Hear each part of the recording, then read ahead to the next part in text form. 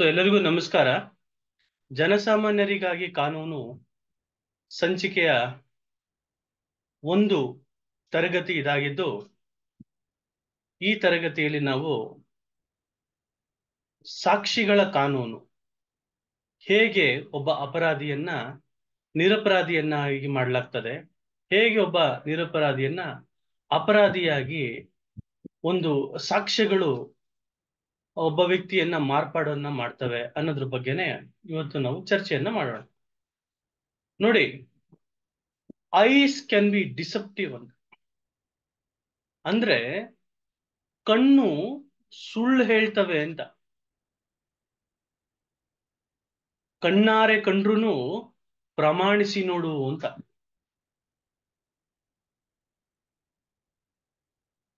ಪ್ರತ್ಯಕ್ಷವಾಗಿ ಕಂಡರೂ ಪ್ರಮಾಣಿಸಿ ನೋಡ್ಬೇಕು ಅಂತ. ನಿಮ್ ನೋಡಿರ್ತೀಯ, ಅದು ಸುಳ್ಳಾದ್ರೂ ಆಗಿರ್ಬೋದು. ಹಾಗಾಗಿ ಅದನ್ನ ನೀವು ಪ್ರಮಾಣಿಸಿ ನೋಡ್ಬೇಕಾಗುತ್ತೆ, ಅದನ್ನ ಎಕ್ಸಾಮಿನೇಷನ್ ಒಳಪಡಿಸ್ಬೇಕಾಗುತ್ತೆ.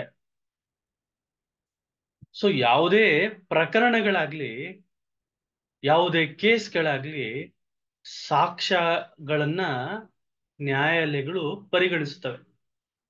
ಹಾಗಾಗಿ ಸಾಕ್ಷ್ಯಗಳು ತುಂಬಾ ಇಂಪಾರ್ಟೆಂಟ್ ಆಗಿ ಇರ್ತವೆ ಕೇಸ್ಗಳಲ್ಲಿ. ಈ ಸಾಕ್ಷಿಗಳು, ಸರ್, ಈ ಸಾಕ್ಷಿಗಳದ್ದು ಇಂಪಾರ್ಟೆನ್ಸ್ ಬಗ್ಗೆ ನನಗೆ ಸ್ವಲ್ಪ ಹೇಳ್ತೀರಾ ಅಂತ ನೀವೇನಾದ್ರೂ ನನಗೆ ಪ್ರಶ್ನೆ ಕೇಳಿದ್ರೆ, ನಾನು ತಮಗೆ ಒಂದು ದೃಷ್ಟಾಂತವನ್ನ ಹೇಳ್ತೀನಿ. ಒಂದು ಕಥೆಯನ್ನ ಹೇಳ್ತೀನಿ. ಇದು ಕರ್ನಾಟಕದ ಪ್ರಖ್ಯಾತ ವಕೀಲರಾದಂತಹ, ಕ್ರಿಮಿನಲ್ ಲಾಯರ್ ಆದಂತಹ CH ಹನುಮಂತರಾಯ್ ಅವರು ನಡೆಸಿದಂತ ಕೇಸಿನ ಸಂಗತಿ ಇದಾಗಿರ್ತದೆ. 1985ನೇ ಇಸ್ವಿಯಲ್ಲಿ ನಡೆದಂತ ಒಂದು ಘಟನೆ. ಅಲ್ಲಿ ಒಂದು mid wife and nursing home ನಡೆಸ್ತಾ ಇರ್ತಾರೆ ಒಬ್ರು ವ್ಯಕ್ತಿ. ಅವ್ರ ಹೆಸರು ಭಂಡಾರಿ ಅಂತ, ಪ್ರಮೀಳಾ ಭಂಡಾರಿ ಅಂತ ಹೆಸರು. ಸೊ ಅವರು ನಡೆಸ್ತಾ ಇರೋಂಥ ಸಂದರ್ಭದಲ್ಲಿ ಅವರ ಮೇಲೆ ತನ್ನ ನರ್ಸಿಂಗ್ ಇನ್ಸ್ಟಿಟ್ಯೂಟ್ ನಲ್ಲಿ, ನರ್ಸಿಂಗ್ ಟ್ರೈನಿಂಗ್ ಸೆಂಟರ್ ನಲ್ಲಿ ಆ ನರ್ಸಿಂಗ್ ಸ್ಟೂಡೆಂಟು ಆ ಒಂದು ಮಹಿಳೆ ಮೇಲೆ, ಪ್ರಿನ್ಸಿಪಾಲ್ ಆಗಿರ್ತಾರೆ, ಭಂಡಾರಿ ಅವರು ಪ್ರಿನ್ಸಿಪಾಲ್ ಆಗಿದ್ದು, ಅವ್ರ ಮೇಲೆ ಕಂಪ್ಲೇಂಟ್ ಅನ್ನ ಕೊಟ್ಟಿರ್ತಾರೆ. ಅಬೇಟ್ಮೆಂಟ್ ಆಫ್ ರೇಪ್ ಅಂತ ಹೇಳಿ, abetment of commission of rape ಅಂತ ಹೇಳಿ.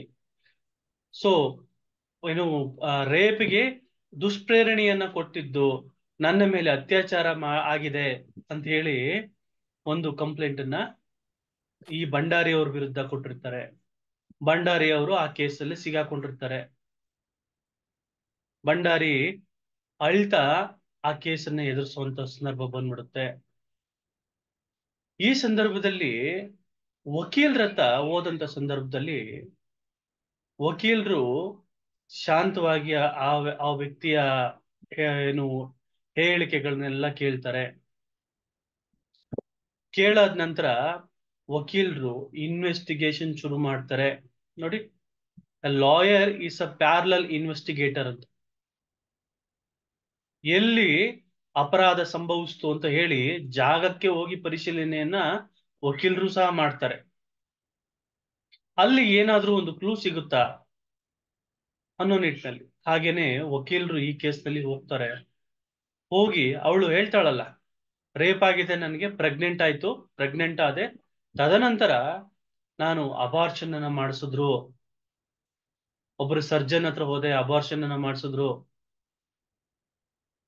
ಸೊ ಪ್ರೆಗ್ನೆನ್ಸಿ ಆದಂತ ಸಂದರ್ಭದಲ್ಲಿ ನನ್ನ ಮುಟ್ಟು ನಿಂತೋಯ್ತು ಅಂತೆಲ್ಲ ಅವಳು ತನ್ನ ಹೇಳಿಕೆಯನ್ನ ಕೊಟ್ಟಿರ್ತಾಳೆ ಪೊಲೀಸ್ ಕಂಪ್ಲೇಂಟ್ ನಲ್ಲಿ. ಈ ಎಲ್ಲಾ ವಿಷಯವನ್ನು ಬರೆದಿರ್ತಾಳೆ. ಆ ಕಂಪ್ಲೇಂಟ್ ಎತ್ಕೊಂಡಿದ ತಕ್ಷಣ ವಕೀಲರು ಏನ್ ಮಾಡ್ತಾರೆ, ಅದನ್ನ ಸ್ಟಡಿ ಮಾಡ್ತಾರೆ. ಸ್ಟಡಿ ಮಾಡಿದ್ಮೇಲೆ ಇನ್ನೂ ಡೆಪ್ತ್ ಆಗಿ ತಿಳ್ಕೊಬೇಕಲ್ವಾ, ಯಾವ ಸಂದರ್ಭದಲ್ಲಿ ಒಬ್ಳು ಮಹಿಳೆ ಗರ್ಭವನ್ನ ಧರಿಸ್ತಾಳೆ, ಯಾವ ಒಂದು ಸಂದರ್ಭದಲ್ಲಿ ಗರ್ಭವನ್ನ ಧರಿಸಿದ ನಂತರ ಎಷ್ಟು ದಿನದೊಳಗೆ ಮುಟ್ಟು ನಿಂತ್ಕೊಳ್ಳುತ್ತೆ, ಅಥವಾ ಮುಟ್ಟು ಮೊದಲೇ ನಿಂತ್ಕೊಳ್ಳುತ್ತಾ ತದನಂತರ ಗರ್ಭಧಾರಣೆ ಆಗುತ್ತಾ, ಈ ಎಲ್ಲಾ ವಿಚಾರವನ್ನ ವಕೀಲರು ಅಧ್ಯಯನ ಮಾಡ್ತಾರೆ. ತದನಂತರ ಸ್ಟೇಟ್ಮೆಂಟ್ ಗಳನ್ನ ನೋಡ್ತಾರೆ. ಚಾರ್ಜ್ ಶೀಟ್ ನಲ್ಲಿ ಸ್ಟೇಟ್ಮೆಂಟ್ಗಳಿರ್ತವೆ. ಅದೇ ಸಂದರ್ಭದಲ್ಲಿ ಆ ಏನು ಆ ಭಂಡಾರಿ ಮೇಲೆ ಆ ಏನು ಆ ಮಹಿಳೆ ಇರ್ತಾಳಲ್ಲ, ಕಂಪ್ಲೇಂಟ್ ಕೊಟ್ಟಿದ್ದವಳು, ಇವಳು ದುಷ್ಪ್ರೇರಣೆ ಮಾಡೋದು ಪ್ರಿನ್ಸಿಪಾಲ್ ಅಂತ ಹೇಳಿ, ಅದೇ ನರ್ಸಿಂಗ್ ಇನ್ಸ್ಟಿಟ್ಯೂಟಿನ ಇಬ್ಬರು ಹುಡುಗಿಯರು ಸಹ ನಮ್ಮ ಮೇಲೂ ಸಹ ಅತ್ಯಾಚಾರವನ್ನ ಆ ಮಾಡಿದ್ದಾರೆ. ಇವಳು ಏನ್ ಮಾಡ್ತಾ ಇದ್ಲು ಅಂತಂದ್ರೆ, ಪ್ರಿನ್ಸಿಪಲ್ ಆಗಿದ್ದವಳು ಒಂದು ನವೆಂಬರ್ ತಿಂಗಳು 1985ರಲ್ಲಿ ನನ್ನನ್ನ ಒಂದ್ ದಿವಸ ಮನೆಗೆ ಕರೀತಾಳೆ. ನಾನು ಮನೆಗೆ ಬಂದಂತ ಸಂದರ್ಭದಲ್ಲಿ ನನ್ಗೆ ಯಾಕೋ ತಲೆನೋವ್ತಾ ಇದೆ, ಹೋಗಮ್ಮ ಕಾಫಿ ಮಾಡು ಅಂತ ಹೇಳ್ತಾಳೆ. ಅದೇ ಸಂದರ್ಭದಲ್ಲಿ ನಾನು ಪ್ರಿನ್ಸಿಪಲ್ ಮ್ಯಾಮ್ ಅಲ್ವಾ ಅಂತ ಹೇಳಿ ನಾನು ಹೋಗಿ ಕಾಫಿ ಮಾಡ್ತಾ ಇರ್ತೀನಿ. ಅದೇ ಸಂದರ್ಭದಲ್ಲಿ ಯಾರೋ ಒಬ್ಬ ಅಪರಿಚಿತ ವ್ಯಕ್ತಿ ಬರ್ತಾನೆ. ಅಪರಿಚಿತ ವ್ಯಕ್ತಿ ಬಂದು ಅವನು ಅಲ್ಲಿ ಒಂದು ಹೋಗಿ ರೂಮ್ ನಲ್ಲಿ ಕೂತ್ಕೊಂತಾನೆ. ಇವಳು ನನ್ಗೆ ಹೇಳಿದ್ಲು, ಆ ರೂಮ್ ನಲ್ಲಿ ಏನೋ ನಾನೊಂದು ಇಟ್ಟಿದ್ದೀನಿ, ತಗೊಂಬಾ ಅಂತ ಹೇಳಿದ್ಲು. ನಾನು ಆ ರೂಮ್ಗೆ ಹೋದೆ, ಅಪರಿಚಿತ ವ್ಯಕ್ತಿ ಕೂತ್ಕೊಂಡಿದ್ದಂತ ರೂಮ್ಗೆ ಹೋದೆ. ಆ ಸಂದರ್ಭದಲ್ಲಿ ಹೊರಗಡೆಯಿಂದ ಚಿಲ್ಕವನ್ನು ಹಾಕ್ಬಿಟ್ಲು. ಆ ವ್ಯಕ್ತಿ ನನ್ನ ಮಾನಭಂಗವನ್ನ ಮಾಡ್ಬಿಟ್ಟ. ನಾನು ಚೀರಾಡ್ದೆ, ಕಿರ್ಚಾಡ್ದೆ, ಆದ್ರೂ ಸಹ ಅವನು ಯಾವುದೇ ತರ ಅವಳು ಬಾಕ್ಲನ್ನ ತೆಗಿಲಿಲ್ಲ ಪ್ರಿನ್ಸಿಪಲ್ಲು. ಹಾಗಾಗಿ ಇದು ಪ್ರಿನ್ಸಿಪಲ್ ಮೇಲೂ ಸಹ ಕಂಪ್ಲೇಂಟ್ ಅನ್ನ ಮಾಡಿರ್ತಾರೆ. ಸೊ ಇದೇ ರೀತಿಯಲ್ಲಿ ನಮಗೂ ಸಹ ಮಾಡಿದ್ದಾರೆ ಅಂತ ಹೇಳಿ ಇಬ್ರು ಹೆಣ್ಮಕ್ಳು ಸಹ ಕಂಪ್ಲೇಂಟ್ ಅನ್ನ ಕೊಟ್ಟಿರ್ತಾರೆ. ಸೊ ವಕೀಲರು ಸೂಕ್ಷ್ಮ ರೀತಿಯಲ್ಲಿ ಯೋಚನೆಯನ್ನ ಮಾಡಕ್ ಶುರು ಮಾಡಿದ್ಮೇಲೆ ಅವ್ರಿಗೆ ಒಂದು ಕ್ಲೂ ಗೊತ್ತಾಗುತ್ತೆ. ಏನ್ ಗೊತ್ತಾಗುತ್ತೆ ಅಂತಂದ್ರೆ, ಆ ವಿಟ್ನೆಸ್ ಗಳನ್ನ ಕೋರ್ಟ್ಗೆ ಕರೆಸ್ತಂತ ಸಂದರ್ಭದಲ್ಲಿ ಆ ಅಬಾರ್ಷನ್ ಆಯ್ತು ಅಂತ ಹೇಳ್ತಾಳಲ್ಲ, ಆ ಅಬಾರ್ಷನ್ ಮಾಡಿದಂತಹ ಡಾಕ್ಟರ್ನ ಕರೆಸ್ತಂತ ಸಂದರ್ಭದಲ್ಲಿ ಡಾಕ್ಟರ್ ಹೇಳ್ತಾನೆ, ಈ ವ್ಯಕ್ತಿಯನ್ನ ನಾನು ನೋಡೇ ಇಲ್ಲ. ರಿಜಿಸ್ಟರ್ ನಲ್ಲಿ ನಾನು ಈ ವರ್ಷದಲ್ಲಿ 1985ನೇ ವರ್ಷದಲ್ಲಿ ಮಾಡಿರುವಂತ ಅಬಾರ್ಷನ್ ನಲ್ಲಿ ಈ ಈ ಈ ಮಹಿಳೆ ಅಲ್ಲ ಅದು. ನಾನ್ ಮಾಡಿರೋದು ಒಂದೇ ಒಂದು ಅಬಾರ್ಷನ್, ಅದು ಈಕೆ ಅಲ್ಲ ಅಂತ ಹೇಳ್ಬಿಡ್ತಾನೆ. ತದನಂತರ ಇಬ್ರು ಹುಡುಗಿರು ನವೆಂಬರ್ ತಿಂಗಳಲ್ಲಿ ನಮಗೂ ಈ ತರ ಆಯ್ತು ಅಂತ ಹೇಳ್ತಾರೆ. ಅದೇ ನವೆಂಬರ್ ತಿಂಗಳಿನಲ್ಲಿ ಆ ನರ್ಸಿಂಗ್ ಇನ್ಸ್ಟಿಟ್ಯೂಟ್ ಕ್ಲೋಸ್ ಆಗಿರುತ್ತೆ. ಆ ಎಲ್ಲಾ ಮಹಿಳೆಯರು ಬೇರೆ ಕಡೆ ಟ್ರೈನಿಂಗ್ ಅನ್ನ ತಗೋತಾ ಇರ್ತಾರೆ. ಭಂಡಾರಿಯವರು ಬೇರೆ ಕಡೆ ಟ್ರೈನಿಂಗ್ ಹೋಗಿರ್ತಾರೆ, ಅಲ್ಲಿ ಅಟೆಂಡೆನ್ಸ್ ಅನ್ನ ಹಾಕ್ತಾ ಇರ್ತಾರೆ. ಅಟೆಂಡೆನ್ಸ್ ರಿಜಿಸ್ಟರ್ನ ತರಿಸ್ತಾರೆ. ಅಟೆಂಡೆನ್ಸ್ ರಿಜಿಸ್ಟರ್ನ ತರಿಸ್ತಾ ಗೊತ್ತಾಗುತ್ತೆ, ಭಂಡಾರಿ ಅವತ್ತಿನ ದಿವಸ ಆ ಜಾಗದಲ್ಲಿ ಇರ್ಲಿಲ್ಲ. ಅವರು ತಮಿಳ್ನಾಡಿನಲ್ಲಿ ಹೋಗಿ ಒಂದು ನರ್ಸಿಂಗ್ ಟ್ರೈನಿಂಗ್ ಅನ್ನ ಕೊಡ್ತಾ ಇದ್ರು. ಅವತ್ತಿನ ದಿವಸ ಬಂದಂತಹ ಏನು ಪಾರ್ಟಿಸಿಪೆಂಟ್ಸ್ ಇದ್ರು, ಅಟೆಂಡೆನ್ಸ್ ಇದ್ರು, ಎಲ್ಲ ಅಟೆಂಡೆನ್ಸ್ ಹಾಕಿರೋಂತ ರಿಜಿಸ್ಟರ್ನ ತಂದು ತೋರಿಸ್ತಾರೆ. ತದನಂತರ ಗೊತ್ತಾಗುತ್ತೆ ಏನು ಅಂತಂದ್ರೆ, ಇದು ಆ ಸರ್ಜನ್ ಯಾರಿರ್ತಾನೆ, ಆ ಏನು ಅಬಾರ್ಟ್ ಮಾಡಿರ್ತಾನಲ್ಲ ಆ ಸರ್ಜನ್ಗುನು ಈ ಒಂದು ಪ್ರಿನ್ಸಿಪಾಲ್ನವ್ರಿಗೂ ಒಂದು ಹಳೆಯ ದ್ವೇಷ ಇರುತ್ತೆ. ಹಾಗಾಗಿ ಆ ಹಳೆ ದ್ವೇಷವನ್ನ ತೀರಿಸ್ಕೊಳ್ಳೋಕ್ಕೋಸ್ಕರ, ಟು ಸೆಟಲ್ ದ ಸ್ಕೋರ್, ಈ ರೀತಿಯಾದಂತಹ ಆ ಮಹಿಳೆಯನ್ನ ಎತ್ತು ಕಟ್ಟಿ ಇವಳ ಮೇಲೆ ಒಂದು ಕಂಪ್ಲೇಂಟ್ ಅನ್ನ ಮಾಡಿಸಿರ್ತಾನೆ.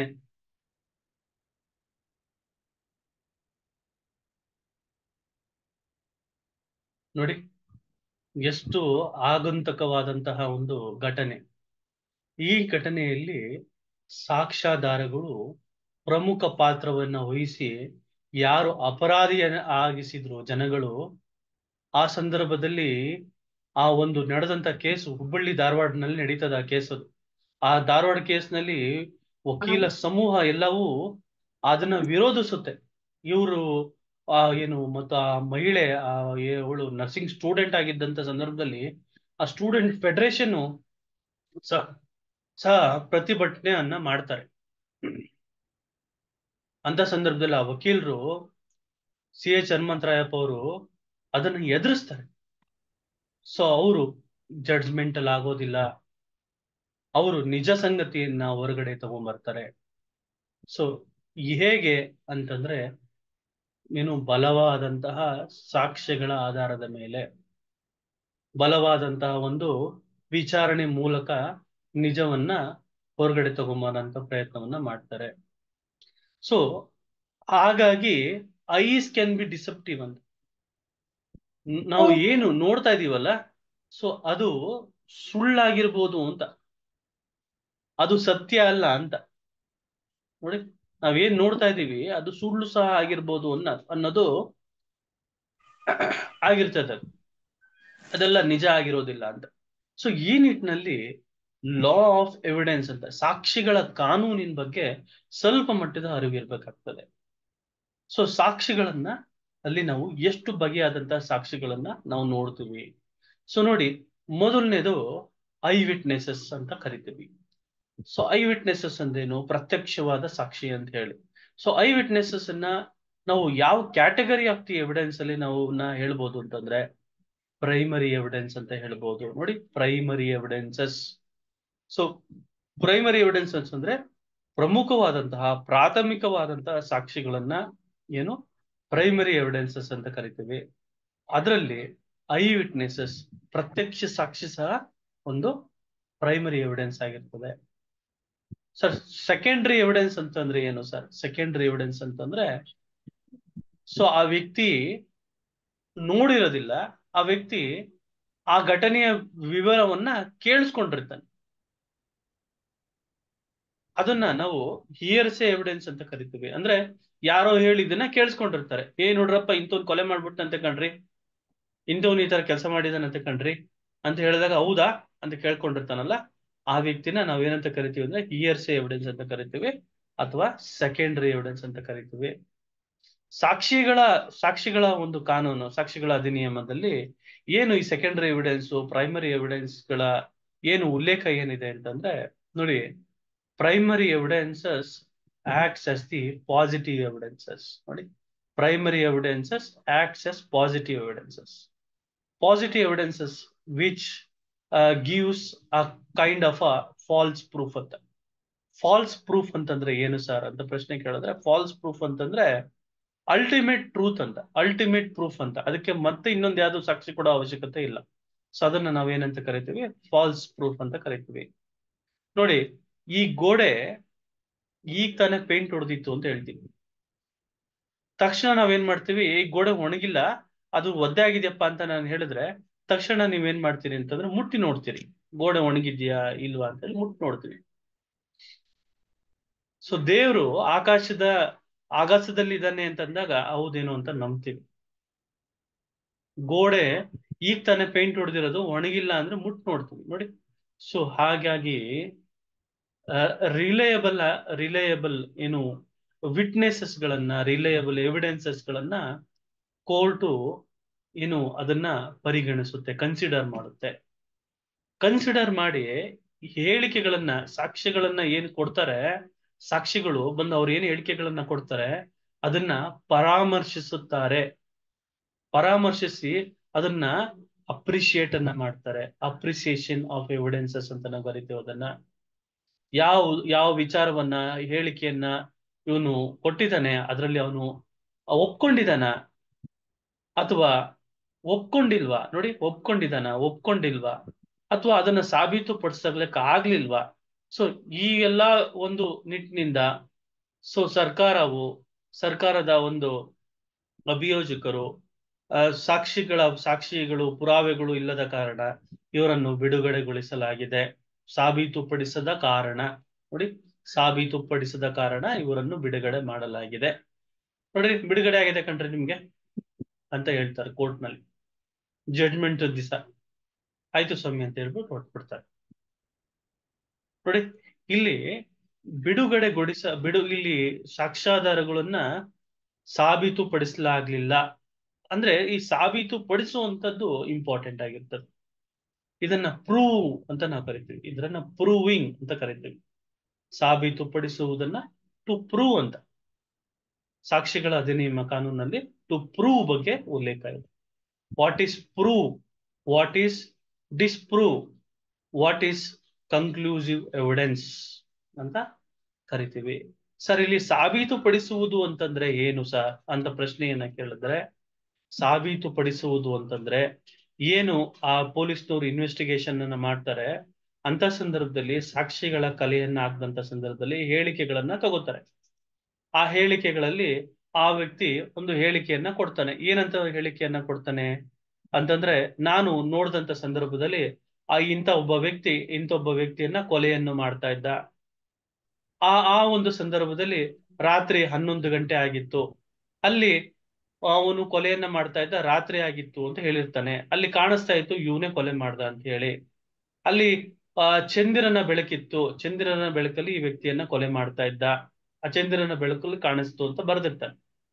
ಸೊ ಅಂತ ಸಂದರ್ಭದಲ್ಲಿ ಆ ವ್ಯಕ್ತಿಯನ್ನ ಫಿಟ್ನೆಸ್ ಬಾಕ್ಸ್ ಕರೆಸ್ತಂತ ಸಂದರ್ಭದಲ್ಲಿ ಹೇಳ್ತಾನೆ, ನೋಡ್ರಿ, ನೀವು ಯಾವತ್ತು ಆ ವ್ಯಕ್ತಿಯನ್ನ ನೋಡಿದ್ರಿ, ಆ ವ್ಯಕ್ತಿ ಯಾವ ಬಟ್ಟೆಯನ್ನ ಧರಿಸಿದ್ದ, ಯಾವ ಬಣ್ಣದ ಬಟ್ಟೆಯನ್ನ ಧರಿಸಿದ್ದ ಅಂತ ಹೇಳ್ತೀರಾ ಅಂತ ಕೇಳಿದಾಗ, ಬಣ್ಣದ ಬಟ್ಟೆ ಯಾವುದು ಅಂತ ನಾನು ಹೇಳಕ್ಕೆ ಬರಲ್ಲ.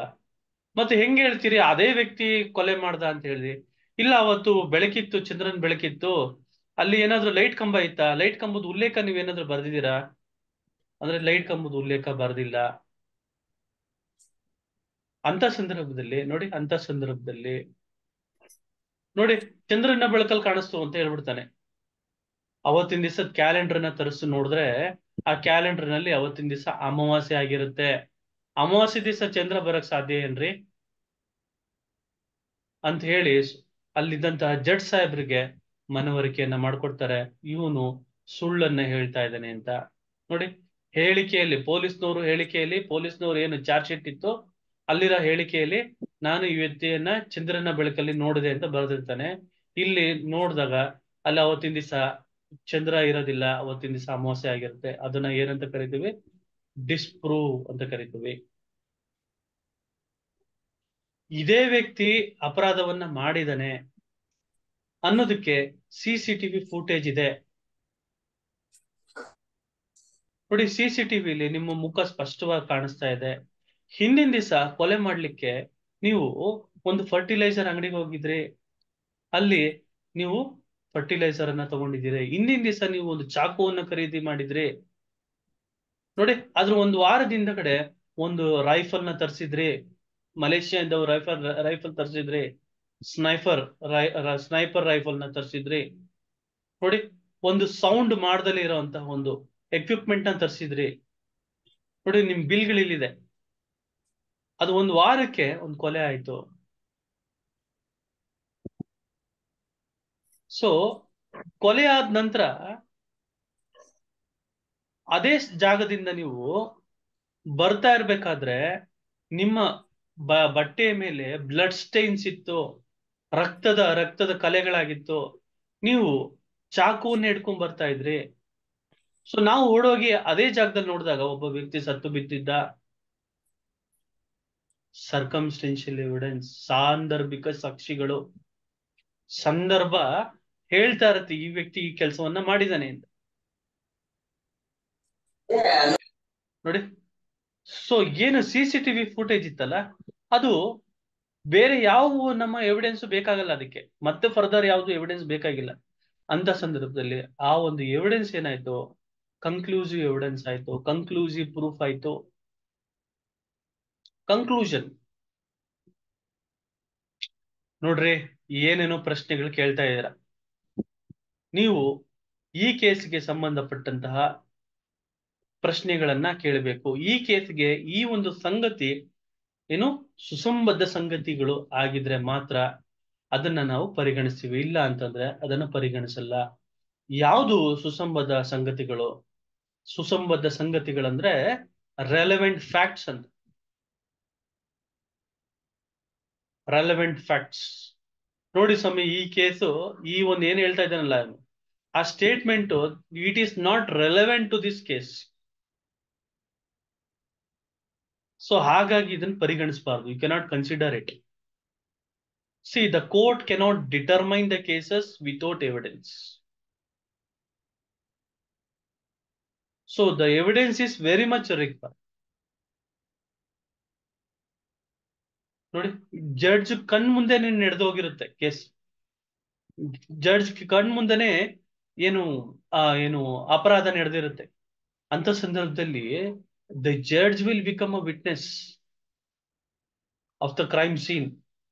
The judge, though he is a judge, he should act as a witness. ಅವರು ವಿಟ್ನೆಸ್ ಆಗಿ ಆಕ್ಟ್ ಮಾಡ್ಬೇಕಾಗುತ್ತೆ. ಬಂದು ಸಾಕ್ಷಿಯನ್ನ ಹೇಳ್ಬೇಕಾಗ್ತದೆ. ಜಡ್ಜಿನ ಸ್ಥಾನದಿಂದ ಬಂದು ಸಾಕ್ಷಿಗಳನ್ನ ಹೇಳ್ಬೇಕಾಗತ್ತೆ, ಹೌದು ನಾನು ಇದನ್ನು ವಿಟ್ನೆಸ್ ಮಾಡಿದ್ದೀನಿ ಅಂತ. ಸೊ ಹಾಗಾಗಿ ಏನು, evidence place a very major role ಅಂತೇಳಿ. ಫ್ಯಾಕ್ಟ್ಸ್ ಅಂದ್ರೆ ಏನು ಸರ್ ಅಂತ ಕೇಳಿದ್ರೆ, facts means anything which you pursued by your census ಅಂತ.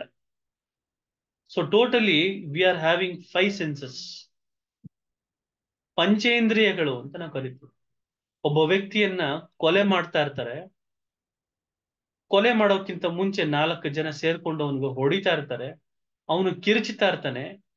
ಸೊ ಆ ಕಿರ್ಚ್ತಾ ಇರೋದನ್ನ ಅಲ್ಲಿ ಒಬ್ಬ ವ್ಯಕ್ತಿ ಕೇಳಿಸ್ಕೊತಾ ಇರ್ತಾನೆ, ನೋಡ್ತಾ ಇರ್ತಾರೆ. ಸೊ ಒಬ್ಬ ಚಾಕುವಿನಿಂದ ಚುಚ್ಚುತ್ತಾ ಇರ್ತಾನೆ, ಇನ್ನೊಬ್ಬ 2 ಕೈಗಳನ್ನ ಹಿಡ್ಕೊಂಡಿರ್ತಾನೆ. ಚುಚ್ಚಿ ಸತ್ತಾದ ನಂತರ, ಸಾಯಿಸಿದ ನಂತರ ಆ ವ್ಯಕ್ತಿಯನ್ನ 4 ಜನ ಒಂದೊಂದು ಕಡೆ ಹಿಡ್ಕೊಂಡು ಎತ್ಕೊಂಡು ಅವನ್ನ ಹೋಗಿ ರೈಲ್ವೆ ಟ್ರ್ಯಾಕ್ ಮೇಲೆ ಮಲಗಿಸ್ತಾರೆ.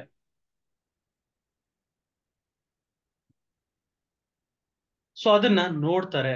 ನೋಡಿ, ಇಲ್ಲಿ ನೋಡುವುದು, ಕೇಳಿಸ್ಕೊಳ್ಳುವುದು, ಮತ್ತು ಆ ರೈಲ್ವೆ ಟ್ರ್ಯಾಕ್ ಮೇಲೆ ಬಿದ್ದಂತ ವ್ಯಕ್ತಿ ಸತ್ತಿದ್ದಾನ ಬದುಕಿದಾನ ಅಂತ ಹೋಗಿ ನೋಡ್ತಾನೆ. ಉಸಿರು ಆಡ್ತಾ ಇರಲ್ಲ, ಎದೆ ಬಡತಕ್ಕ ನಿಂತೋಗಿರುತ್ತೆ, ಸೆನ್ಸ್ ಮಾಡ್ತಾನೆ. ಎವ್ರಿಥಿಂಗ್ ಕನ್ಸ್ಟಿಟ್ಯೂಟ್ಸ್ ಅ ಫ್ಯಾಕ್ಟ್ಸ್ ಅಂತ. ಎವ್ರಿಥಿಂಗ್ ಕನ್ಸ್ಟಿಟ್ಯೂಟ್ ಅ ಫ್ಯಾಕ್ಟ್ಸ್. ಫ್ಯಾಕ್ಟ್ಸ್ ಇನ್ ಇಶ್ಯೂ ಅಂತ ನೋಡಿ, ಫ್ಯಾಕ್ಟ್ಸ್ ಇನ್ ಇಶ್ಯೂ ಅಂತ. So issue is murder.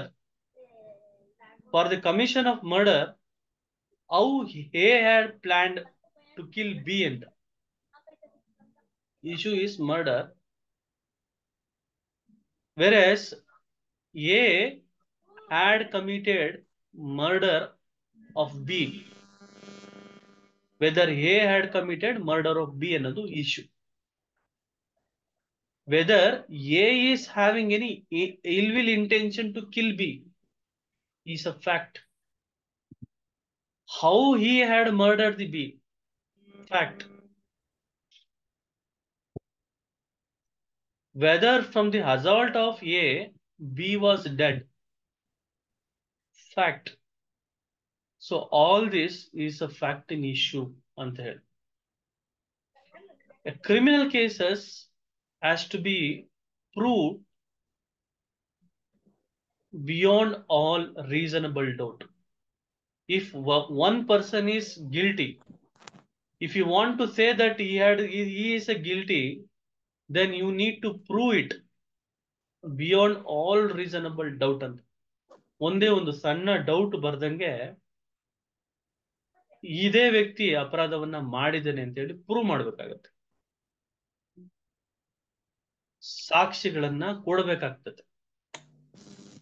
Sir, digital evidences, WhatsApp ಸಾಕ್ಷಿಗಳನ್ನ ನಾವು ನ್ಯಾಯಾಲಯಗಳಿಗೆ ಕೊಡ್ಬೋದಾ ಸರ್ ಅಂತ ನೀವು ಪ್ರಶ್ನೆಯನ್ನ ಕೇಳಿದ್ರೆ, ಹೌದು, ವಾಟ್ಸಪ್ ಸಾಕ್ಷಿಗಳನ್ನ ಕೊಡ್ಬೋದು. ಇಮೇಲ್ ಸಾಕ್ಷಿಗಳನ್ನ ಕೊಡ್ಬೋದಾ ಸರ್? ಇಮೇಲ್ ಸಾಕ್ಷಿಗಳನ್ನ ಕೊಡ್ಬೋದು. ಸರ್, ಕಾಲ್ ರೆಕಾರ್ಡಿಂಗ್ ಸಾಕ್ಷಿಗಳನ್ನ ಕೊಡ್ಬೋದಾ ಸರ್? ಸಾಕ್ಷಿಗಳನ್ನ ಕೊಡ್ಬೋದು.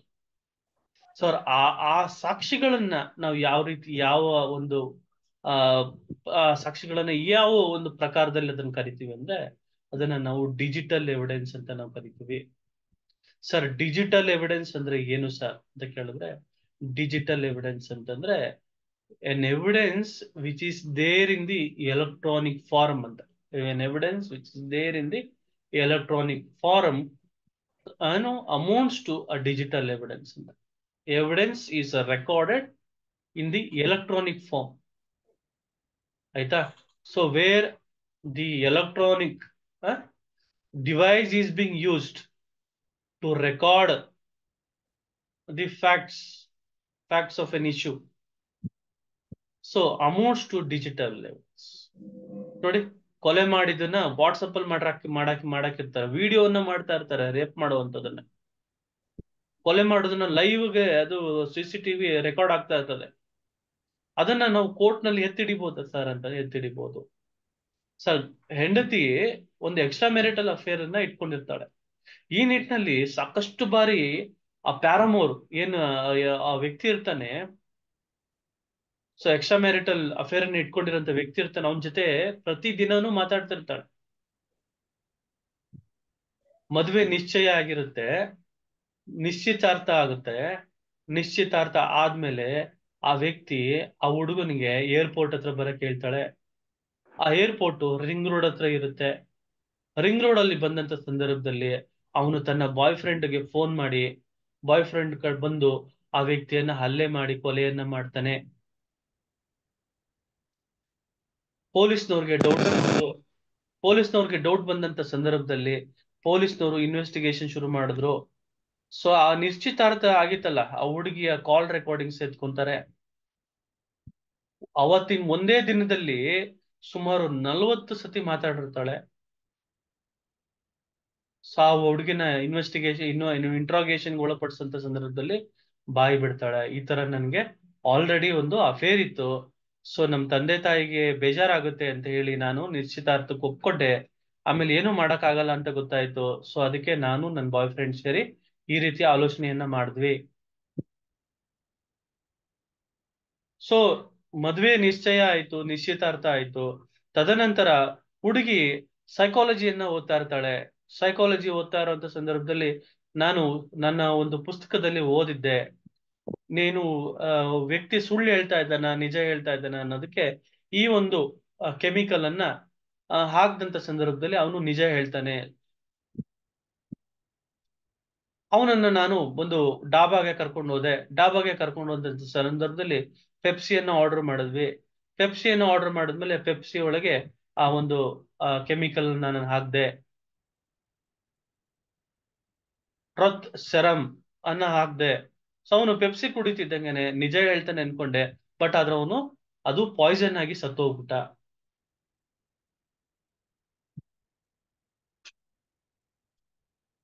ನೋಡಿ. So here what I am trying to make you understand here, in any cases, in civil cases or in criminal cases, the evidence law play a major role. You need to understand the principle of law of evidence. ಸಾಕ್ಷಿಗಳ ಅಧಿನಿಯಮದ ಕಾನೂನನ್ನ ಅರ್ಥೈಸ್ಕೋಬೇಕು. ಯಾವ ರೀತಿಯಾದಂತ ಕಾನೂನುಗಳನ್ನ ಕೋರ್ಟ್ನವರು admit ಮಾಡ್ಕೊಂತಾರೆ, ಯಾವ ರೀತಿಯಾದಂತ ಕೋರ್ಟ್ನವರು ಸಾಕ್ಷಿಗಳನ್ನ admit ಮಾಡ್ಕೊಳ್ಳಲ್ಲ. ಯಾವುದು ಸಾಕ್ಷಿ ಆಗುತ್ತೆ ಅಂತಂತ ಪ್ರಶ್ನೆ ಕೇಳಿದ್ರೆ, ನೀವು ಯಾವುದೇ ಒಂದು ಸಾಕ್ಷಿಗಳನ್ನೆಲ್ಲ ಕೊಡ್ತಿರಲ್ಲ, ಆ ಸಾಕ್ಷಿಗಳನ್ನೆಲ್ಲ ಕೋರ್ಟ್ನವರು ಅಕ್ಸೆಪ್ಟ್ ಮಾಡ್ಬೇಕು ಅಂತಿರಲ್ಲ, ಅದನ್ನ ರಿಜೆಕ್ಟ್ ಮಾಡ್ಬಿಡುತ್ತೆ. ಯಾವ ಸಾಕ್ಷಿಗಳನ್ನ, ದಾಖಲೆಗಳನ್ನ ಕೋರ್ಟ್ನವರು ಅಂಗೀಕರಿಸ್ತಾರೆ ಅದು ಮಾತ್ರ ಸಾಕ್ಷಿ ಆಗುತ್ತೆ ಹೊರತು ನೀವು ಕೊಟ್ಟಂತಹ ಎಲ್ಲಾ ಮೆಟೀರಿಯಲ್ಗಳು ಸಾಕ್ಷಿ ಆಗಲ್ಲ. ಭಾರತೀಯ ಕಾನೂನು ಸಾಕ್ಷಿ ಅಧಿನಿಯಮದ ಪ್ರಕಾರ ವಾಟ್ ಈಸ್ ಎವಿಡೆನ್ಸ್ ಅಂತಂದ್ರೆ, so evidence are those material where a court will admits that, records it, so then it amounts to an evidence. Apart from that it doesn't amounts to evidence ಅಂತ. ಯಾವುದನ್ನ ಕೋರ್ಟ್ನವರು accept ಮಾಡಲ್ಲ ಅದನ್ನ evidence ಅಂತ ನಾವು ಪರಿಗಣಿಸಕ್ ಬರಲ್ಲ. So primary evidence ಅದನ್ನ ಇಲ್ಲ, primary evidence ಇಲ್ಲ. ನಾನು ದಾಖಲೆಗಳು ನನ್ನ ಹತ್ರ ಇಲ್ಲ, ದಾಖಲೆಗಳು ನಮ್ಮ ಅಣ್ಣನ ಹತ್ರ ಇದಾವೆ. ಎಲ್ಲಾ ದಾಖಲೆಗಳು ನಮ್ಮ ಅಣ್ಣನ ಹತ್ರ ಇದೆ. ಯಾಕೆಂದ್ರೆ ಅವನು ಹಿರಿ ಮಗ ಆಗಿದ್ರಿಂದ ಎಲ್ಲ ಡಾಕ್ಯುಮೆಂಟ್ ಗಳನ್ನ ಅವರು ಕೊಟ್ಟಿದ್ರು, ನಮ್ಮ ತಂದೆಯವರು. ಅವನು ನಿಭಾಯಿಸ್ತಾನೆ ಹಿರಿ ಮಗ ಅಂತೇಳಿ. ಸೊ ಈಗ ನನಗೆ ಅವನ ಆಸ್ತಿಲಿ ಭಾಗ ಕೊಡ್ತಾ ಇಲ್ಲ ಅಂತ ಸಂದರ್ಭದಲ್ಲಿ ನಾನು ನನ್ನ ಹತ್ರ ಅದು ಪೊಸಿಷನ್ ಅಲ್ಲಿ ಇಲ್ಲ ಅಂತ ನಾನು ಏನು ಕ್ಲೈಂಟ್ ಅಲ್ಲಿ ವಾದ ಪತ್ರದಲ್ಲಿ ಮೆನ್ಷನ್ ಮಾಡಿರ್ತೀನಿ ಯಾರ ಪೊಸಿಷನ್ ಅಲ್ಲಿ ಇದೆ ಅದು ಅಂತ ಹೇಳಿ. ಅಂತ ಸಂದರ್ಭದಲ್ಲಿ ನನ್ನ ಹತ್ರ ಜೆರಾಕ್ಸ್ ಕಾಪಿ ಇದ್ರೆ ಅಥವಾ ಸರ್ಟಿಫೈಡ್ ಕಾಪಿ ಇದ್ರೆ ನಾನು ಸರ್ಟಿಫೈಡ್ ಕಾಪಿಯನ್ನ ಹಾಕ್ತೀನಿ. So that certified copy amounts to secondary evidence. 30 ವರ್ಷದ ಡಾಕ್ಯುಮೆಂಟ್ ಇದೆ ಸರ್, ಅದನ್ನು ಸಹ ಎಕ್ಸಾಮಿನೇಷನ್ ಒಳಪಡಿಸ್ತಾರ? ಇಲ್ಲ.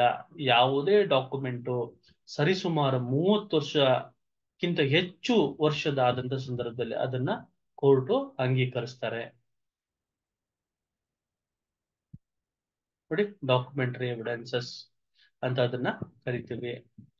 ಸರ್, ಸಾಕ್ಷಿಗಳನ್ನ ಏನು ಪಾಟಿ ಸವಾಲ್ಗೂ ಒಳಪಡಿಸಂತ ಸಂದರ್ಭದಲ್ಲಿ ಏನು ಒಂದು ಪ್ರಶ್ನೆಗಳನ್ನ, ಬೇಕಾದಂತ ಪ್ರಶ್ನೆಗಳನ್ನ ಕೇಳ್ಬೋದಾ ಅಂತಂದ್ರೆ ಬೇಕಾದಂತ ಪ್ರಶ್ನೆಗಳನ್ನ ಕೇಳಕ್ ಬರಲ್ಲ.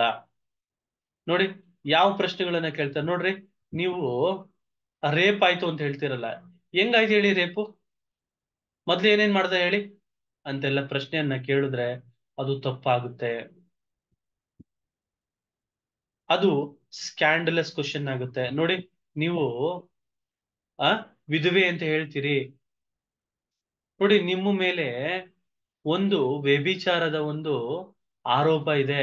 ನೀವು ವ್ಯಭಿಚಾರವನ್ನ ನಡೆಸ್ತಾ ಇದ್ರಿ, ಒಂದು ದಂಧೆಯನ್ನ ಮಾಡ್ತಾ ಇದ್ರಿ. ಈ ನಿಟ್ಟಿನಲ್ಲಿ ಪೇಪರ್ ನಲ್ಲಿ ಪಬ್ಲಿಷ್ ಆಗಿದೆ. ಅದನ್ನ ನಾವು ಕೇಳ್ಬೋದಾ ಸರ್ ಅಂತಂದ್ರೆ ಅಂತ ಪ್ರಶ್ನೆಗಳನ್ನ ಕೇಳ್ಬೋದು. ಅಂದ್ರೆ ನಿಮ್ಮ ಹತ್ರ ಬಲವಾದಂತ ಸಾಕ್ಷ್ಯಗಳಿದ್ದಂತ ಸಂದರ್ಭದಲ್ಲಿ ಆ ಸಾಕ್ಷಿಗಳ ಕ್ರೆಡಿಬಿಲಿಟಿಯನ್ನ ಇವನು ನಿಜ ಹೇಳ್ತಾವನ ಸುಳ್ಳು ಹೇಳ್ತಾವನ ಅದನ್ನ ಬಾಯಿ ಬಿಡಿಸೋ ಒಂದು ನಿಟ್ಟಿನಲ್ಲಿ ಪ್ರಶ್ನೆಗಳನ್ನ ಕೇಳ್ಬೋದು ಅಂತಂದ್ರೆ ಕೇಳ್ಬೋದು ನೋಡಿ. ಲೀಡಿಂಗ್ ಕ್ವಶನ್ಸ್ ಅಂತ ಅದನ್ನ ಕರಿತೀವಿ, ಲೀಡಿಂಗ್ ಕ್ವಶನ್ಸ್ ಅಂತ ಕರಿತೀವಿ ನೋಡ್ರಿ. ನೀನು ಅವತ್ತಿನ ದಿವಸ ನಿನ್ನ ಹೆಂಡತಿ ಏನು ಕೊಲೆ ಮಾಡ್ಲಿಲ್ಲ, ಅದು ಏನು ಹೆಂಡತಿ ಅವತ್ತಿನ ದಿವಸ ಅಲ್ಲಿ ಇರ್ಲಿಲ್ಲ, ಇದ್ಲು ಅಂತ ಹೇಳ್ತಕ್ಕೆ ಶುರು ಮಾಡ್ತಾನೆ ಅಲ್ವಾ. ಅಂದಾಗ ಇಲ್ಲ ಅಂತ ಹೇಳ್ತಾನೆ. ಇಲ್ಲ ಇಲ್ಲ ಇಲ್ಲ ಅಂತ ಯಾಕೆ ಅಂತಂದಾಗ ಅವನ್ ಬಾಯ್ ಬಿಟ್ಬಿಡ್ತಾನೆ. ಯಾಕೆಂದ್ರೆ ನಾನೇ ಕೊಲೆ ಮಾಡಿದ್ದೀನಿ, ಅವಳು ಎಲ್ಲಿರ್ತಾಳೆ ಅಂತ ಅನ್ಬಿಡ್ತಾನೆ ಬಾಯ್ ತಪ್ಪಿ. ಸೊ ಹೌದು ಹೌದು ಅಂತ ಹೇಳಿಸ್ಕೊಂತ ಹೋಗೋದಂಥದ್ದು, ಪ್ರಶ್ನೆಗಳನ್ನ ಕೇಳ್ತಾ ಹೋಗ್ತಾರೆ ನೋಡಿ. ನಿಮ್ಗೆ ವಿವಾಹ ಆಗಿದೆ ಅಲ್ವಾ, ಸರಿ ವಿವಾಹ ಆಗಿದೆ. ಸೊ ನಿಮ್ದು ಇಬ್ಬರದು ಪ್ರೇಮ ವಿವಾಹ ಅಲ್ವಾ, ಹೌದು ಪ್ರೇಮ ವಿವಾಹ. ಪ್ರೇಮ ವಿವಾಹದಲ್ಲಿ ಇಬ್ರು ಸಹ ಸಮ್ಮತಿಯನ್ನ ಕೊಟ್ಕೊಂಡು ಇಬ್ಬರು ಸಹ ಪ್ರಾಮಿಸ್ ಅನ್ನ ಮಾಡಿರ್ತೀರಲ್ವಾ. ಸೊ ನಾನು ನಿನ್ ಬಿಟ್ಟಿರಲ್ಲ, ನೀನು ನನ್ ಬಿಟ್ಟಿರಲ್ಲ ಅಂತ ಹೇಳಿ, ಹೌದು. ಸೊ ಅಂತ ಸಂದರ್ಭದಲ್ಲಿ ಮೊದಲು ವಿರೋಧ ಇತ್ತ, ಹೌದು ಮೊದಲು ವಿರೋಧ ಇತ್ತು ಫ್ಯಾಮಿಲಿಗಳಲ್ಲಿ. ತದನಂತರ ಅರೇಂಜ್ ಮ್ಯಾರೇಜ್ ಮಾಡ್ಕೊಂಡ್ರು. ಸೊ ಅವಳು ಹೆಂಡತಿ ಗಂಡನ ಮೇಲೆ ಕಂಪ್ಲೇಂಟ್ ಕೊಟ್ಟಿರ್ತಾಳೆ. ಏನಂತ ಕಂಪ್ಲೇಂಟ್ ಕೊಟ್ಟಿರ್ತಾಳೆ, ಗಂಡ ನನ್ನನ್ನ ಹಿಂಸೆಯನ್ನ ಕೊಟ್ಟಿದ್ದ. ಸೊ ಹಿಂಸೆಯನ್ನ ಕೊಟ್ಟಿದ್ದು. ಸೊ ಮೊದ್ಲು ನಿನ್ ಜೊತೆಗೆ ಬಂದು ಇರ್ತೀನಿ ಅಂತ ಹೇಳಿದ್ದ, ಬೆಂಗಳೂರಿನಲ್ಲಿ ಬಂದು ಇರ್ತೀನಿ ಅಂತ ಹೇಳಿದ್ದ. ತದನಂತರ ಅವನು ಹೋಗಿ ಅವ್ರ ತಂದೆ ತಾಯಿ ಜೊತೆ ಡೆಲ್ಲಿಲಿ ವಾಸ ಮಾಡ್ತಾ ಇದ್ದಾನೆ. ಸೊ ನನ್ ಗಂಡ ಬಿಹಾರಿ, ನಾನು ಬೆಂಗಳೂರಿನವಳು. ಸೊ ನಮ್ಮ ಮಧ್ಯದಲ್ಲಿ ಸೊ ಗಂಡ ನನಗೆ ಮಾನಸಿಕ ಹಿಂಸೆಯನ್ನ ಕೊಟ್ಟು ಒಂದು ಡೊಮೆಸ್ಟಿಕ್ ವೈಲೆನ್ಸ್ ಅನ್ನ ಮಾಡಿದ್ದಾನೆ, ಮತ್ತು ನನ್ನ ಅತ್ತೆ ಮಾವನು ಸಹ ಡೊಮೆಸ್ಟಿಕ್ ವೈಲೆನ್ಸ್ ಅನ್ನ ಮಾಡಿದ್ದಾರೆ ಅನ್ನೋ ಸಂದರ್ಭದಲ್ಲಿ ಹೆಂಡತಿಯನ್ನ ಕ್ರಾಸ್ ಎಕ್ಸಾಮಿನೇಷನ್ ನಿಲ್ಸ್ಕೊಂಡಾಗ ನೋಡಿ, ನೀವು ಮದುವೆ ಆದ ನಂತರ ಎಷ್ಟು ದಿನ ನೀವು ನಿಮ್ಮ ಅತ್ತೆ ಮಾವನ ಮನೇಲಿ ಇದ್ರಿ, 1 ದಿನ 2 ದಿನ ಅಂತ ಹೇಳ್ತಾಳೆ.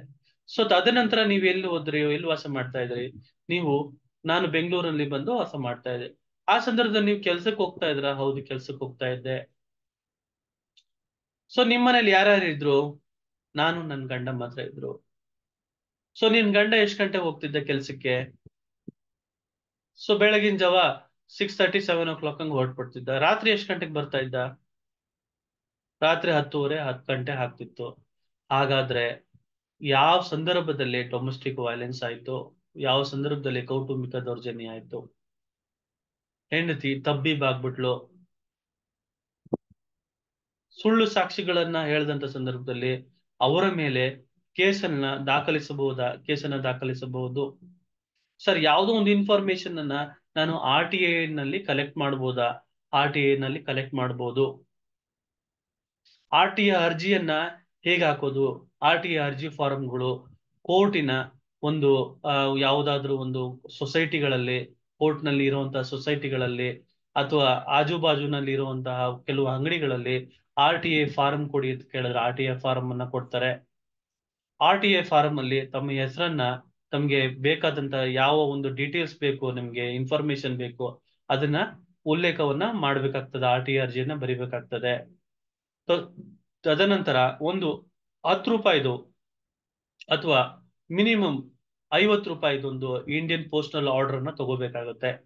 ಸೊ ಅದು ಪೋಸ್ಟ್ ಆಫೀಸಲ್ಲಿ ಸಿಗುತ್ತೆ. ಅದನ್ನ ತಗೊಂಡ್ಬಂದು ಆ RTI ಫಾರಂಗೆ ಲಗತ್ತಿಸಿ ಅದನ್ನ ಅಟ್ಯಾಚ್ ಮಾಡಿ ಅದರಲ್ಲಿ ಒಂದು IPO ನಂಬರ್ ಅನ್ನ ಮೆನ್ಷನ್ ಆಗಿರೋ ನಂಬರ್ ಅನ್ನ, RTI ಮೇಲೆ ನಂಬರ್ ಅನ್ನ ಬರೆದು ಅದರಲ್ಲಿ ಸಿಗ್ನೇಚರ್ ಹಾಕಿ, ಸೊ ಯಾವ ಒಂದು ಇಲಾಖೆಗೆ ಸಂಬಂಧಪಟ್ಟಂಗೆ ನೀವು ಇನ್ಫಾರ್ಮೇಶನ್ ಕೇಳ್ತೀರಿ ಆ ಇಲಾಖೆಯವ್ರಿಗೆ ಏನು public information officer so and so department ಅಂತ ಹಾಕಿ, ಸೊ ನಿಮ್ಗೆ ಯಾವ ಇನ್ಫಾರ್ಮೇಶನ್ ಬೇಕಿದೆ ಆ ಇನ್ಫಾರ್ಮೇಶನ್ ಅನ್ನ ಹಾಕಿ ಒಂದು RPD ನ ಮಾಡುವಂಥದ್ದು ಅಥವಾ ಪೋಸ್ಟ್ ಅನ್ನ ಮಾಡ್ತಾರೆ. ಸೊ ನಿಮಗೆ ಬೇಕಾದಂತ ಇನ್ಫಾರ್ಮೇಶನ್ ಸಿಗುತ್ತೆ. ಸೊ ಇನ್ಫಾರ್ಮೇಶನ್ ಕೊಡ್ಲಿಲ್ಲ ಅಂತ ಸಂದರ್ಭದಲ್ಲಿ ಮೇಲಾಧಿಕಾರಿಗಳ ಅಡ್ರೆಸ್ ಸಹ ಕೊಟ್ಟಿರ್ತಾರೆ ಅವರು. ಇಂತ ನಿಮ್ಗೆ ಇದು ನಿಮ್ಗೆ ಏನು ಸರಿಯಾಗಿ ನಿಮ್ಗೆ ಕಾಣ್ದಲ್ಲಿದ್ರೆ ನೀವು ಮೇಲಧಿಕಾರಿಗಳಿಗೆ ಕೊಡ್ಬೋದು ಅಂತ ಹೇಳಿ. ಸೊ ಮೇಲಧಿಕಾರಿಗಳೇ ಕೊಡುವಂತದ್ದು. ಅಲ್ಲೂ ಸಹ ನಿಮ್ಗೆ ನ್ಯಾಯ ಸಿಗದಲೆ ಸಂದರ್ಭದಲ್ಲಿ ಇನ್ಫಾರ್ಮೇಶನ್ ಕಮಿಷನ್ ಅಂತ ಇದೆ, ಆಯೋಗ ಅಂತಿದೆ, ಅಲ್ಲಿ ಹೋಗಿ ನೀವು ಅರ್ಜಿಯನ್ನ ಸಲ್ಲಿಸಿದ್ರೆ ಅಂತ ಸಂದರ್ಭದಲ್ಲಿ ನಿಮ್ಗೆ ಬೇಕಾದಂತ ಮಾಹಿತಿನ ತರಿಸ್ಕೊಡ್ತಾರೆ.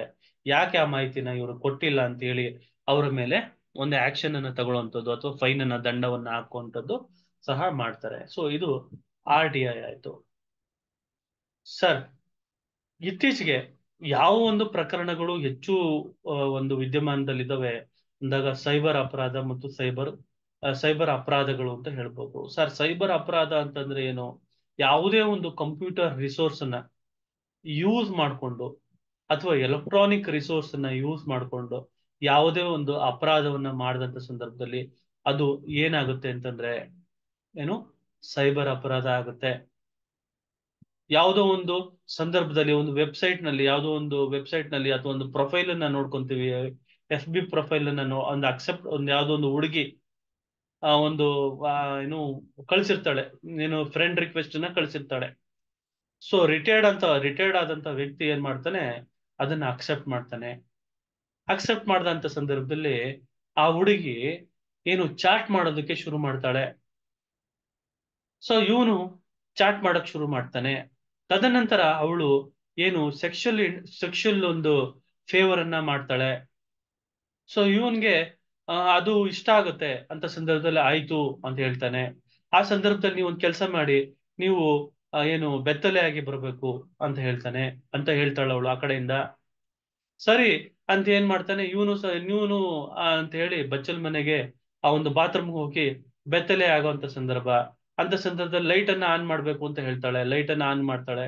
ತಕ್ಷಣ ಅಲ್ಲಿ ಅವರ ಒಂದು ಏನು ಇಮೇಜ್ ಇರ್ತದ, ಅದು ಇಮೇಜ್ ಅನ್ನ ತಕ್ಷಣ ಕ್ಯಾಪ್ಚರ್ ಅನ್ನ ಮಾಡ್ಕೊತಾರೆ. ಕ್ಯಾಪ್ಚರ್ ಅನ್ನ ಮಾಡ್ಕೊಂಡಾದ್ಮೇಲೆ ತದನಂತರ ಈ ವ್ಯಕ್ತಿಗೆ ಬ್ಲಾಕ್ ಮೇಲ್ ಅನ್ನ ಮಾಡಕ್ ಶುರು ಮಾಡ್ತಾರೆ. ನೋಡಿ, ನಿಮ್ಮ ಎಲ್ಲಾ ಕುಟುಂಬದ ಸದಸ್ಯರು, ಫ್ರೆಂಡ್ಸು ಎಲ್ಲಾ ಕಡೆ ಇದನ್ನ ಲೀಕ್ ಮಾಡ್ತೀವಿ, ಇಷ್ಟು ಹಣವನ್ನ ನಮ್ಗೆ ಕೊಡಿ, ಇಲ್ಲ ಕೊಡ್ಲಿಲ್ಲ ಅಂತಂದ್ರೆ ನಿಮ್ಮ ಮಾನ ಮರ್ಯಾದೆಯನ್ನ ಕಳಿತೀವಿ ಅಂತ ಹೇಳಿ ಬ್ಲಾಕ್ ಮೇಲ್ ಮಾಡಕ್ ಶುರು ಮಾಡ್ತಾರೆ. ನೋಡಿ, ಎಕ್ಸ್ಟಾರ್ಷನ್ ಅಂತ ಕರಿತೀವಿ ಇದನ್ನ. ಮುಂಚೆ ಹಣವನ್ನ ಕೇಳುವಂತದ್ದು ಎಕ್ಸ್ಟಾರ್ಷನ್. ಸೆಕ್ಷುಲ್ ಏನು ಫೇವರ್ ಅನ್ನ ಮಾಡಿ ಎಕ್ಸ್ಟಾರ್ಟ್ ಮಾಡೋದನ್ನ ಸೆಕ್ಸ್ಟಾರ್ಷನ್ ಅಂತ ಕರಿತೀವಿ. ಈ ರೀತಿಯಾದಂತಹ ಸೈಬರ್ ಅಪರಾಧಗಳಲ್ಲಿ ಸಾಕಷ್ಟು ಸೈಬರ್ ಅಪರಾಧ ಪ್ರಕರಣಗಳನ್ನ ನಾವು ನೋಡ್ತಾ ಇದೀವಿ. ಇತ್ತೀಚಿನ ದಿನಗಳಲ್ಲಿ ಬ್ಯಾಂಕ್ ಫ್ರಾಡ್ಸ್ ಗಳನ್ನ ನೋಡ್ತಾ ಇದೀವಿ. ಎ ಟಿ ಎಂ ನ ನಕಲು ಮಾಡುವಂಥದ್ದು, ಕ್ಲೋನ್ ಮಾಡ್ತಾರೆ. ಕ್ಲೋನಿಂಗ್ ಅಂತ ಅದನ್ನ ಕರಿತೀವಿ. ಸೊ ನೀವೇನು ಆ ATM ಅದ್ರ ಮೇಲೆ ಹೋಗಿ ಏನು ATM ನಲ್ಲಿ ಆ ಪಾಸ್ವರ್ಡ್ ಪಿನ್ ಕೋಡ್ ಅನ್ನ ಹಾಕ್ತಿರೋ ಅಂತ ಸಂದರ್ಭದಲ್ಲಿ ಆ ಏನು ಮತ್ತೆ ಯಾವುದು ಒತ್ತಿರ್ತಿರಲ್ಲ ಅದ್ರ ಮೇಲೆ ಒಂದು ಸ್ಕ್ರೀನ್ ಅನ್ನ ಹಾಕಿ, ಒಂದು ತೆಳುವಾದ ಪದರದ ಸ್ಕ್ರೀನ್ ಅನ್ನ ಹಾಕಿ ಯಾವ್ದನ್ನ ಒತ್ತಿದ್ದೀರಾ ಅಂತ ಹೇಳಿ ಅದನ್ನ ತಗೊಂಡು ಮತ್ತೆ ಆ, ಏನು ಆ ನಕಲಿ ಆದಂತ ಒಂದು ATM ಕಾರ್ಡ್ ಅನ್ನ ಮಾಡ್ಕೊಂಡು ಹಣವನ್ನ ತಗೊಳ್ಳುವಂತದ್ದು ಮಾಡ್ತಾರೆ.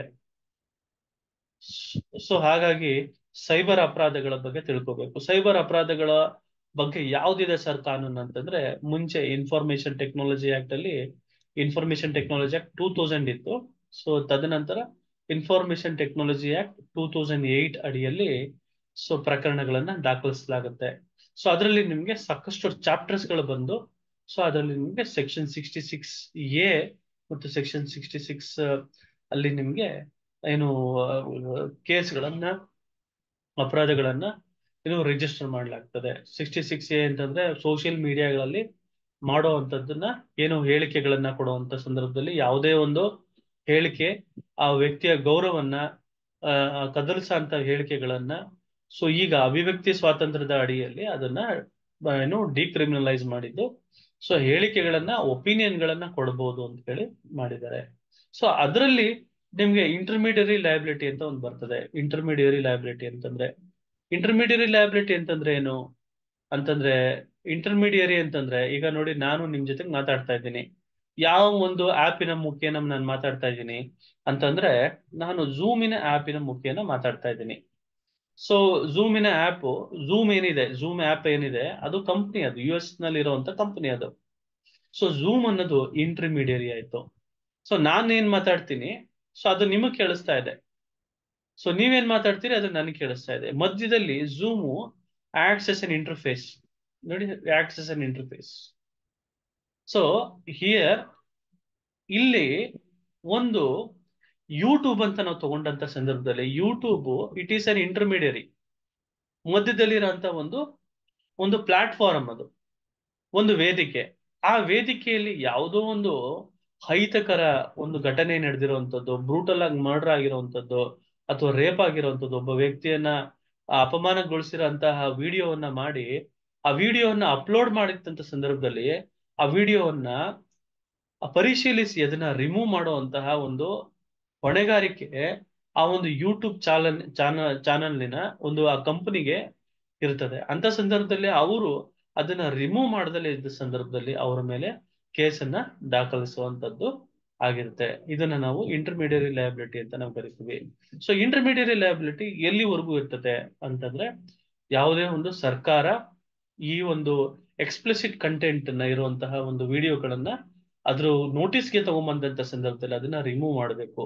ಅದು ರಿಮೂವ್ ಮಾಡದಲ್ಲೇ ಇದ್ದಾಗ ಅವರು ಅಬ್ಸಲ್ಯೂಟ್ ಲಯಬಿಲಿಟಿಯನ್ನ ಹೊಂದುತ್ತಾರೆ. ಸೊ ಇದು ಇಂಟರ್ಮೀಡಿಯೇಟ್ ಲಯಬಿಲಿಟಿ ಅಂತ ಹೇಳಿ, ಅದಕ್ಕೆ ಸಾಕಷ್ಟು ರೂಲ್ಸ್ ಗಳಿದಾವೆ. ಮತ್ತು ಏನು ಇತ್ತೀಚೆಗೆ ಏನು LPOs ಅಂತ ಕರಿತೀವಿ, BPOs ಅಂತ ಕರಿತೀವಿ, ಬಿಸ್ನೆಸ್ ಪ್ರೋಸೆಸ್ ಔಟ್ಸೋರ್ಸಿಂಗ್, ಕಾಲ್ ಸೆಂಟರ್ಸ್ ಅಂತ ನಾವು ಕರಿತೀವಿ. ಆ ಕಾಲ್ ಸೆಂಟರ್ಸ್ ನಲ್ಲಿ ಈ ಡೇಟಾ ಥೆಫ್ಟ್ ಅಂತ ಮಾಡ್ತಾರೆ. ಸೊ ಏನು ವಿದೇಶಿಗ ವಿದೇಶಿ ಆ, ವಿದೇಶಿಯರ ಹತ್ರ ಮಾತಾಡುವಂಥದ್ದು. ಸೊ ವಿದೇಶಿಯವರಿಗೆ ಒಂದು ಇನ್ಫಾರ್ಮೇಶನ್ ಅನ್ನ ಕೊಡುವಂತ ಕೆಲಸವನ್ನ ಮಾಡ್ತಾ ಇರ್ತಾರೆ. ಅದು ಪ್ರಾಡಕ್ಟ್ ಮೇಲೆ ಇನ್ಫಾರ್ಮೇಶನ್ ಕೊಡುವಂತದ್ದು, ಆ ಕೆಲಸವನ್ನ ಇಲ್ಲಿಂದನೇ ಕೂತ್ಕೊಂಡು ಮಾಡುವಂತದ್ದು. ಸೊ ಟೆಲಿಕಾಲಿಂಗ್ ಅಂತೆಲ್ಲ ಕರಿತೀವಿ ನಾವು. ಸೊ ಆ ತರ ಮಾಡುವಂತ ಸಂದರ್ಭದಲ್ಲಿ ಅವರ ಒಂದು ಪ್ರೈವೇಟ್ ಡೇಟಾವನ್ನ ಲೀಕ್ ಮಾಡುವಂತದ್ದನ್ನ, ಅವರ ಡೇಟಾಗಳನ್ನ ಥೆಫ್ಟ್ ಮಾಡುವಂಥದ್ದು, ಕದಿಯುವಂಥದ್ದನ್ನ, ಸೊ ಅದನ್ನು ಸಹ ನಾವು ಡೇಟಾ ಥೆಫ್ಟ್ ಅನ್ನೋ ಒಂದು ಪ್ರಕರಣದಲ್ಲಿ ಅದನ್ನ ಏನು ದಾಖಲಿಸ್ತಾರೆ, ರಿಜಿಸ್ಟರ್ ಅನ್ನ ಮಾಡ್ತಾರೆ, FIR ಅನ್ನ ರಿಜಿಸ್ಟರ್ ಮಾಡ್ತಾರೆ, ಡೇಟಾ ಥೆಫ್ಟ್ ಮಾಡುವಂಥದ್ದು. ಸೊ ಹೀಗೆ ನೋಡ್ತಾ ಹೋದ್ರೆ ಸಾಕಷ್ಟು ಬಗೆಯಾದಂತಹ ಒಂದು ಸೈಬರ್ ಕ್ರೈಮ್ಸ್ ನಾವು ನೋಡ್ತೇವೆ. ಏನು ಕಾಮರ್ಸ್ ಅಂಡ್ ಟ್ರೇಡ್ ನಲ್ಲಿ ನೋಡ್ತೀವಿ. ಬಾಂಬೆಯಿಂದ ಬೆಂಗಳೂರಿಗೆ ಒಂದು ಏನು ಒಂದು ಆನ್ಲೈನ್ ಶಾಪಿಂಗ್ ಮಾಡುವಂತ ಸಂದರ್ಭದಲ್ಲಿ, ಶಿಪ್ಪಿಂಗ್ ಮಾಡೋ ಸಂದರ್ಭದಲ್ಲಿ ಏನು ಮಧ್ಯದಲ್ಲಿ ಇದ್ದಂತ ಚಿತ್ರದುರ್ಗದಲ್ಲಿ ಒಬ್ಬ ಸೈಬರ್ ಹ್ಯಾಕರ್ ಏನ್ ಮಾಡ್ತಾನೆ, ಆ ಅಡ್ರೆಸ್ ಅನ್ನ ಚೇಂಜ್ ಮಾಡ್ತಾನೆ. ಸೊ ಬಾಂಬೆಯಿಂದ ಬೆಂಗಳೂರಿಗೆ ಬರ್ಬೇಕಾಗಿದ್ದು ಚಿತ್ರದುರ್ಗದಲ್ಲಿ ಅನ್ಲೋಡ್ ಆಯ್ತು. ಆ ಪ್ರಾಡಕ್ಟ್ ಅನ್ನ ಅವನು ಎತ್ಕೊಂಡು ಹೋಗ್ಬಿಟ್ಟ. ಅಂತ ಸಂದರ್ಭದಲ್ಲಿ ಏನ್ ಮಾಡ್ಬೇಕಾಗುತ್ತೆ, ಅದು ಏನು ಅದನ್ನ ಡೈವರ್ಟ್ ಅನ್ನ ಮಾಡ್ತಾನೆ. ಸೊ ಅದು ಏನಾಗುತ್ತೆ, ಅಪರಾಧ ಆಗುತ್ತೆ. ಸೊ ಅದು ಅದು ಸಹ ಏನು ಸೈಬರ್ ಕ್ರೈಮ್ ಆಗ್ತದೆ. ಸೊ ಈ ರೀತಿಯಾದಂತ ಸೈಬರ್ ಕ್ರೈಮ್ಗಳು ನೋಡಿ. ಸೊ ಬೇರೆ ಒಂದು ಪ್ರೊಫೈಲ್ ಅನ್ನ ಮಾಡ್ತಾರೆ. ಇತ್ತೀಚೆಗೆ ಏನು ನಾವು ಒಂದು ಡೀಪ್ ಫೇಕ್ ಪ್ರಕರಣವನ್ನ ನೋಡಿದ್ವಿ. ಸೊ ಅದೇ ರೀತಿಯಾದಂತ ಏನು ಸಾಕಷ್ಟು ಬಗೆಯಾದಂತಹ ಸೈಬರ್ ಅಪರಾಧಗಳನ್ನ ನಾವು ನೋಡ್ತಾ ಇದ್ದೀವಿ. ಸೊ ಇದ್ರ ಎಲ್ಲ ಒಂದು ಆ ಏನು ಆ ಬಗ್ಗೆ ನಿಮಗೆ ಅರಿವು ಇರಬೇಕಾಗ್ತದೆ. ಸೊ ಸೈಬರ್ ಅಪರಾಧಗಳ ಬಗ್ಗೆ ಅರಿವು ಇರಬೇಕಾಗ್ತದೆ. ಸೊ ಈ ನಿಟ್ಟಿನಲ್ಲಿ ಏನು ಸೈಬರ್ ಅಪರಾಧಗಳ ಅರಿವು ಮತ್ತು RTIಗಳ ಅರಿವು ಇರಬೇಕಾಗ್ತದೆ. ಮತ್ತೆ ಏನು ಈ ಸಾಕ್ಷ್ಯ ಅಧಿನಿಯಮಗಳ ಬಗ್ಗೆ ಅರಿವು ಇರಬೇಕಾಗ್ತದೆ. ಸೊ ಇಷ್ಟೆಲ್ಲ ಅರಿವುಗಳನ್ನ ಇಟ್ಕೊಂಡಾಗಂತ ಸಂದರ್ಭದಲ್ಲಿ ಮಾತ್ರ ಸೊ ನಾವು ನಮ್ಮ ಹಕ್ಕುಗಳನ್ನ ರಕ್ಷಣೆ ಮಾಡಕ್ ಸಾಧ್ಯ ಅಂತ ಹೇಳ್ತಾ, ಸೊ ಇವತ್ತಿನ ಒಂದು ತರಗತಿಯನ್ನ ನಾನು ಇಲ್ಲಿಗೆ ನಿಲ್ಲಿಸ್ತಾ ಇದ್ದೀನಿ. ಸೊ ಧನ್ಯವಾದಗಳು.